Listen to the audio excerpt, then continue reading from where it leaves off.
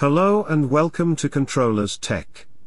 This is part 2 of the STM32 custom bootloader series, and it continues directly from the previous video. In part 1 of this series, we learned how to create two separate projects, one for the bootloader and one for the application. We also discussed how to divide the available flash memory between these two projects, and how the bootloader performs a jump to the application after startup. In today's video, we will implement the bootloader validation logic. In simple terms, the bootloader will first check some data stored in the application header. Based on this check, it will decide whether it should jump to the application or not. This becomes very important when the application is flashed by the bootloader and something goes wrong during the update process, which can corrupt the application. With this validation logic in place, the bootloader can decide whether the application is valid and safe to run, or invalid and should be rejected. If the application is found to be invalid, the bootloader will remain active and wait for a new firmware update instead of jumping to a faulty application that could cause unexpected behavior. This validation logic is divided into two parts. In today's video, we will implement a basic validation method, where the bootloader checks a magic number stored in the application header. This magic number will stay the same across all application versions, and it will act as a unique identifier for the application.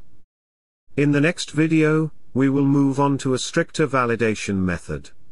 In that part, the bootloader will verify the application size and CRC, along with this magic number. I will continue working on the same project that we used in the previous video. So make sure you have watched part 1 of this series before proceeding with this part 2. Now, let's start by looking at the bootloader again. Create a new header file named appheader.h. In this file, we will define a structure that represents the application header. This structure will contain the following elements, which will be used by the bootloader to validate the application.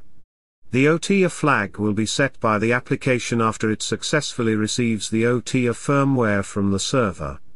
This flag informs the bootloader that a new OTA image has been downloaded, and that the bootloader can proceed with flashing it. The magic number is the value we discussed earlier. This number will always remain constant for the application and will be used as an identifier.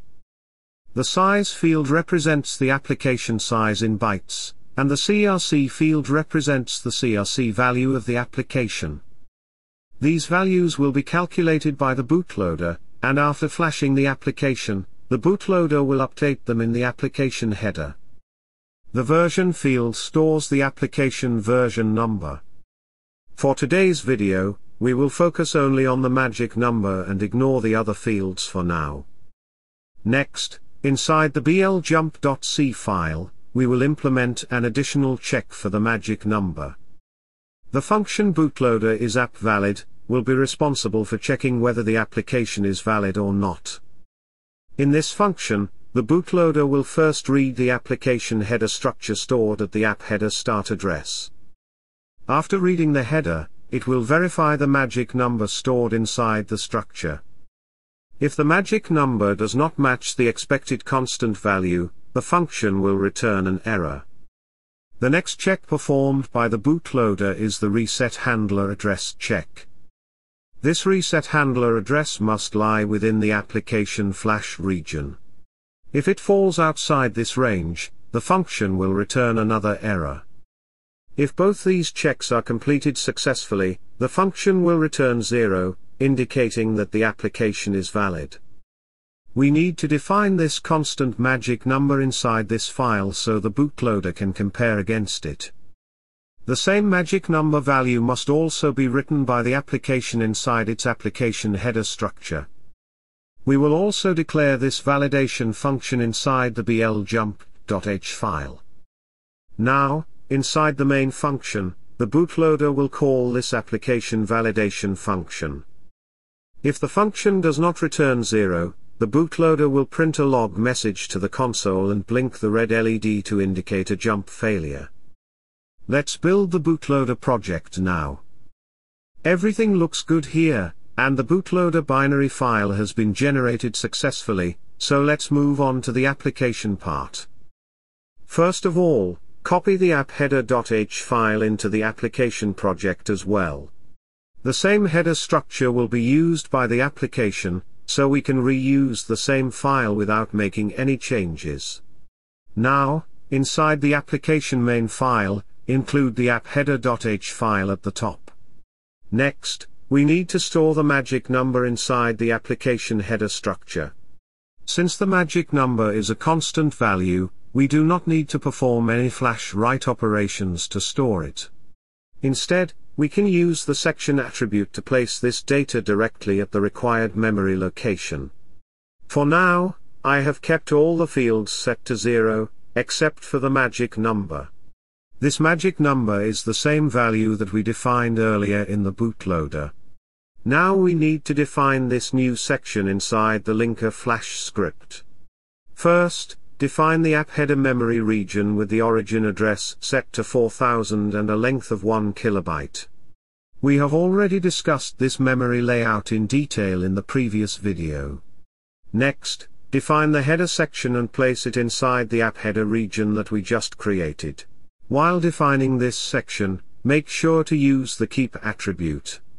This is very important because the application header lies outside the normal application flash region, and without the keep keyword, the linker may remove this section during optimization, assuming it is unused. Once the project is built, you should be able to see the app header section listed in the memory regions. You will notice that it occupies a total of 20 bytes in flash memory.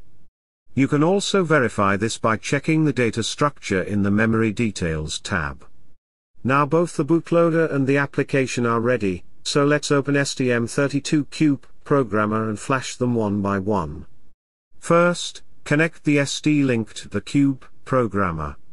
I will flash the application binary file first. Make sure to provide the correct flash address for the application and then start the programming process. The application has been flashed successfully, so let's flash the bootloader next. The bootloader flash address is the start of the flash memory. Alright, the bootloader is also flashed now. Let's disconnect the programmer and reboot the board. The log shows that the bootloader has executed, but it was not able to make the jump to the application. You can also see that the red LED on the STM32F103 is blinking, which clearly indicates a bootloader jump error. So the question is, what went wrong here? All the code was programmed correctly, and the flashing process completed without any errors. The only possible issue left is the way the application stored the magic number inside the application header section. To investigate this, let's connect the SD link back to the Cube Programmer. Go to the Memory and File Editing section, and first read the bootloader address.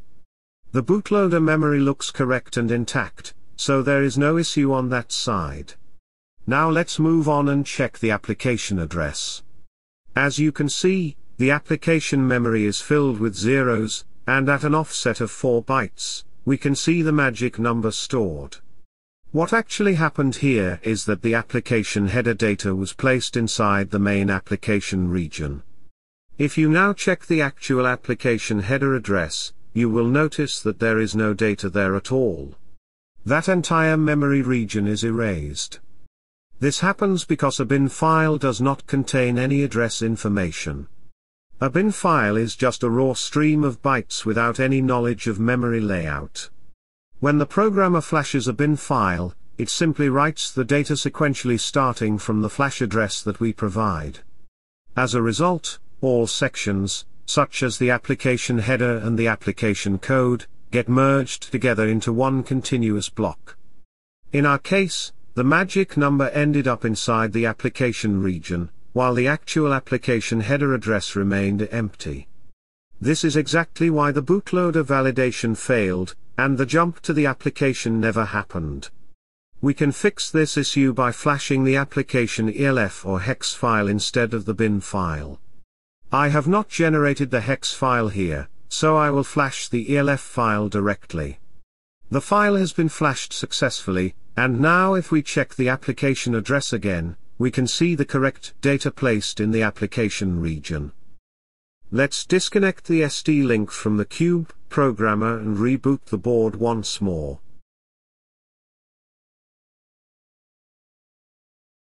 You can now see that the bootloader is able to jump to the application without any issues. The blinking green LED confirms that the jump was successful and the application is running as expected. Later in this project, we will implement a method to convert only the application portion into a binary file, while removing the header-related data. With this approach, the bootloader will be able to directly flash the updated binary file starting from the application flash address. So at this point, we have successfully implemented a bootloader validation logic, where the bootloader checks for a constant magic number stored inside the app header structure. If any mismatch is detected, the bootloader simply decides not to jump to the application. In the next video, we will make this validation even stricter by checking the application size and CRC as well. That's it for this video. You can download the complete project from the link provided in the video description.